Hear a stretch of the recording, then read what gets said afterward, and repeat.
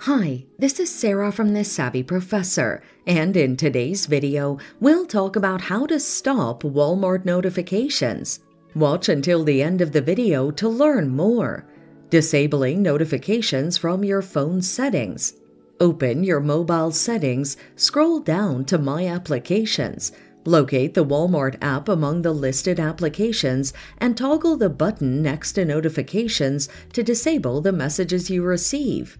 Using your Walmart app, log into your Walmart app on your mobile device. Go to My Account, located at the bottom right side of your screen. Click on Communications and Privacy. Change your communication preferences and indicate what communications you would like or would not like to receive. Submit the changes made. Alternatively, you can log in to your Walmart app. Tap on Account Settings at the bottom of the screen and go to Notifications.